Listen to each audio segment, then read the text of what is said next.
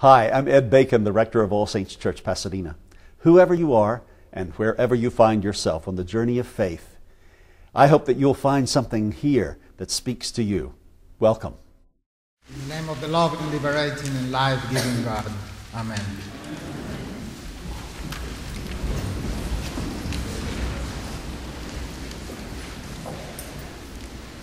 We gathered tonight joining our voices with angels and archangels, shepherds, Middle Eastern mystics, Mary and Joseph, to glorify and praise God.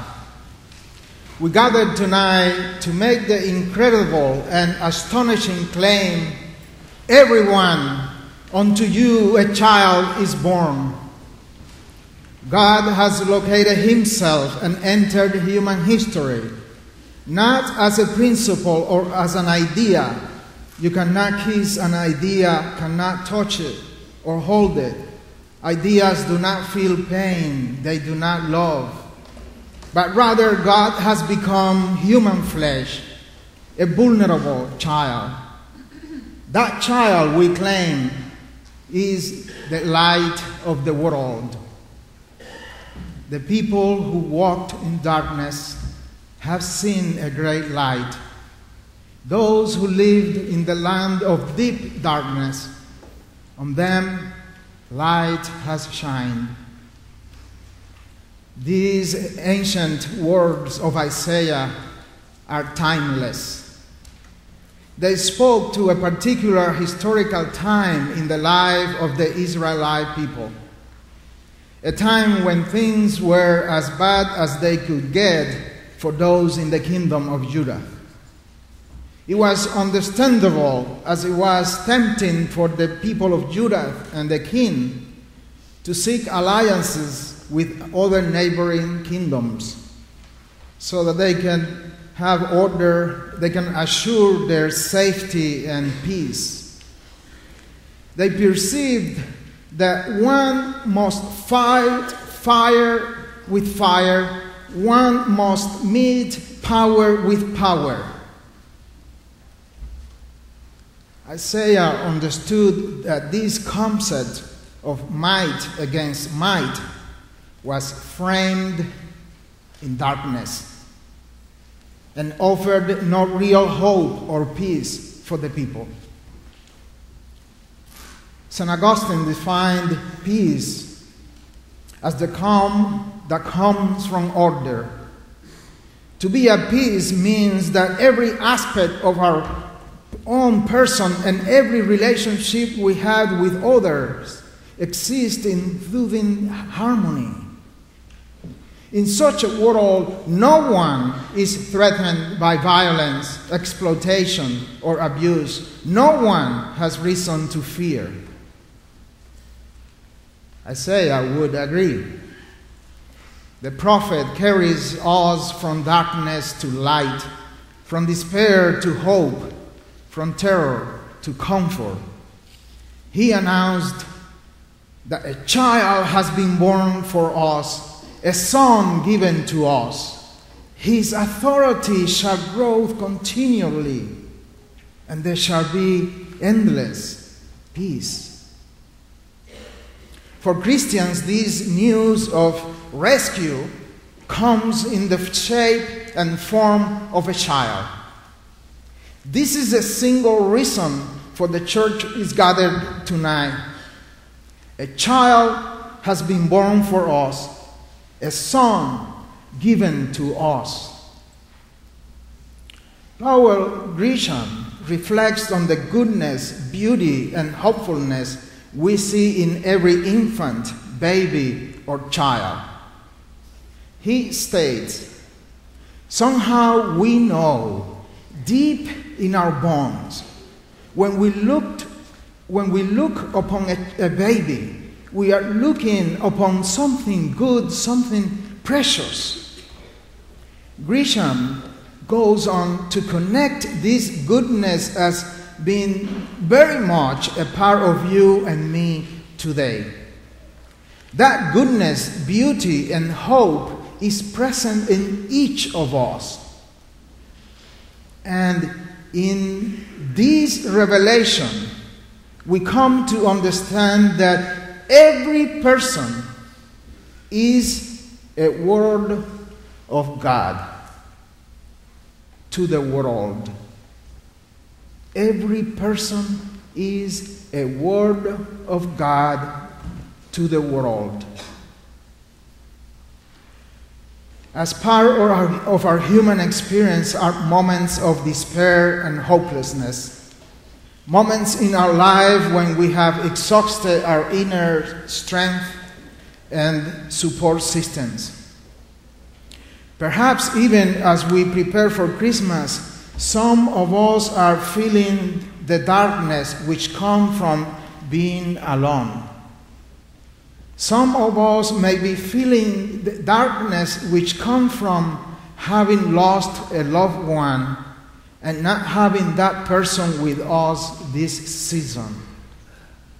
Or the darkness which comes from feeling that we never really seem to measure up or are unable to meet our parents' or friends' expectations. Perhaps you and me or others in our midst are struggling with a darkness which comes from uncertainty. Uncertainty about the decision we have made or how things are going to turn out. Some of us may be feeling the darkness which comes from anxiety about life's journey as we become older and we face decreasing health and loss of independence.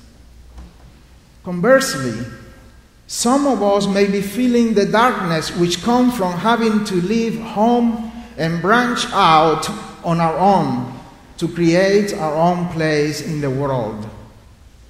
Regardless of our personal darkness, we must embrace the light which Christ offers. The light which overcomes darkness and helps us to understand that through Christ Jesus, we are never alone. We are connected to all that is, has been, and will be, and we are all called to love and worship Him in community. The light that is Jesus is with us, a part of us. He is with us even to the ends of the earth. Being the Word of God to the world gives us purpose, meaning, a call beyond ourselves, beyond our loved ones, a call that should guide our faith, our choices in life, a call that ensures us that we are forever seeking to turn the human race into the human family.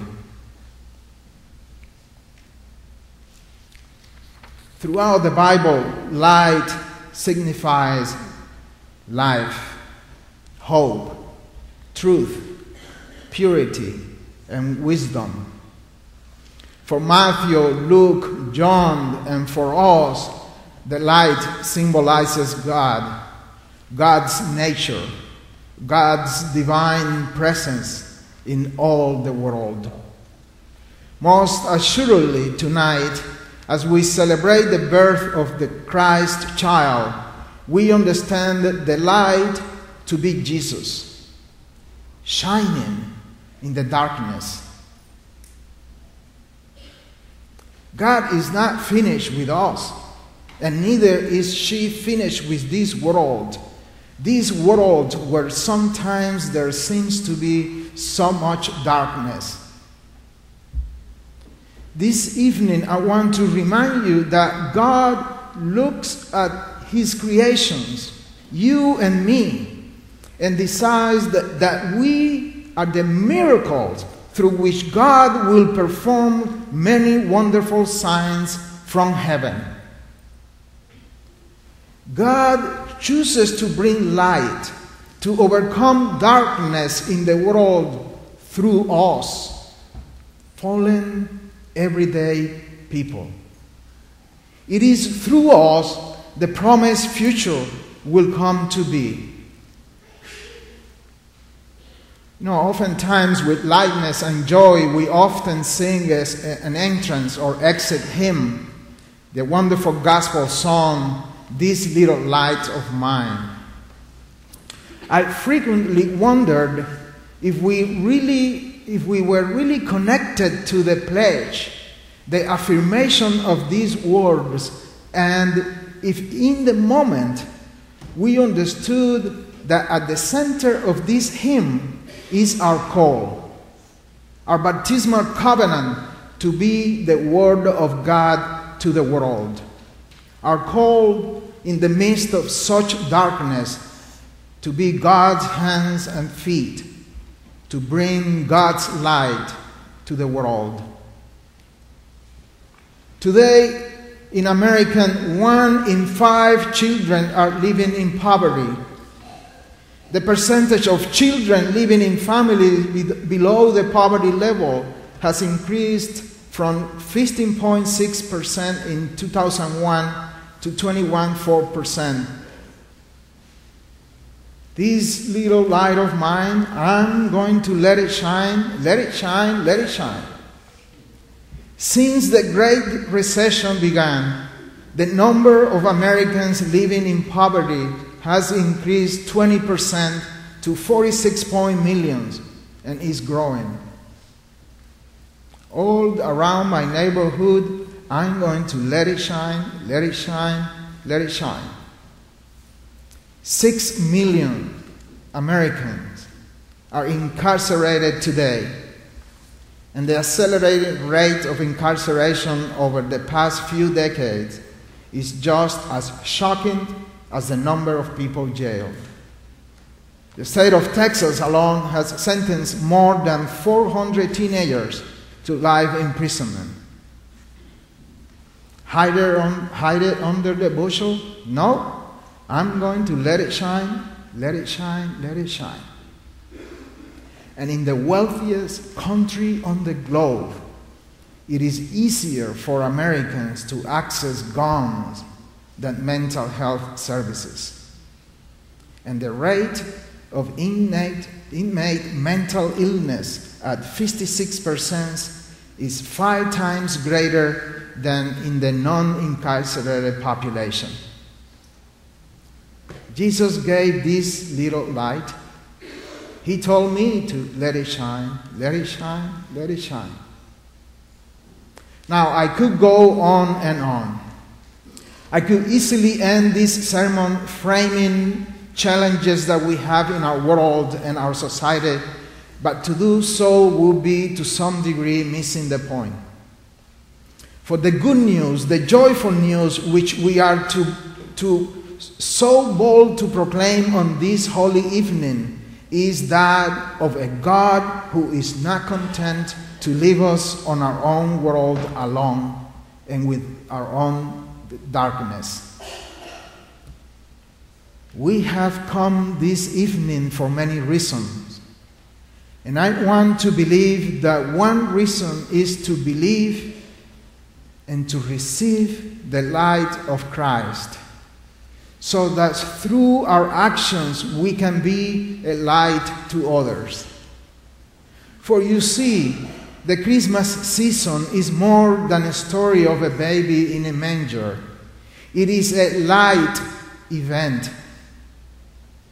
My prayer for each of us this holiday season is that we are able to see ourselves as we were as a baby.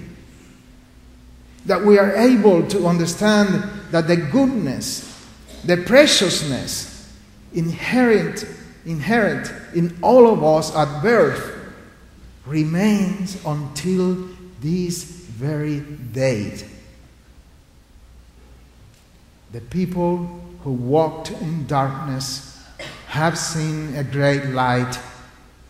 Those who lived in the land of deep darkness, on them light has shined. Hallelujah. Merry Christmas.